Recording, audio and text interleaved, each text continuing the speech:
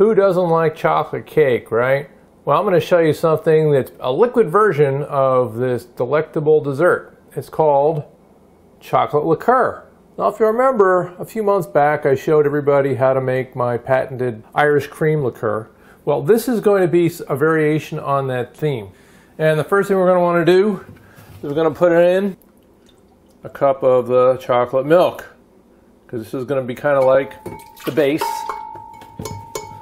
Alright, then going to open up one of these bad boys.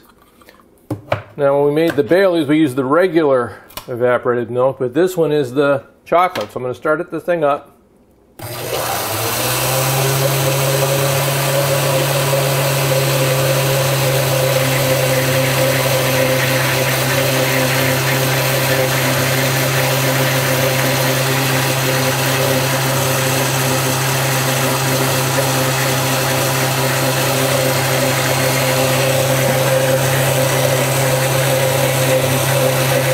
We're going to add in about a cup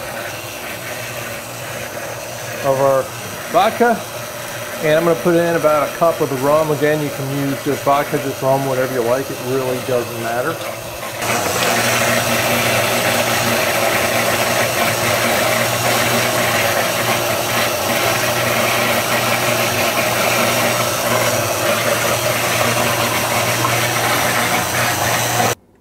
But again, you know, there's nothing fixed in bronze. I mean, you can pretty much make this as powerful, potent as you want, as loose as you want. It's totally up to you. But the nice thing about it is, for less than $10, you can make an entire pitcher of double Dutch chocolate liqueur. So enjoy your holidays with Man Cave Munchies. I know I will.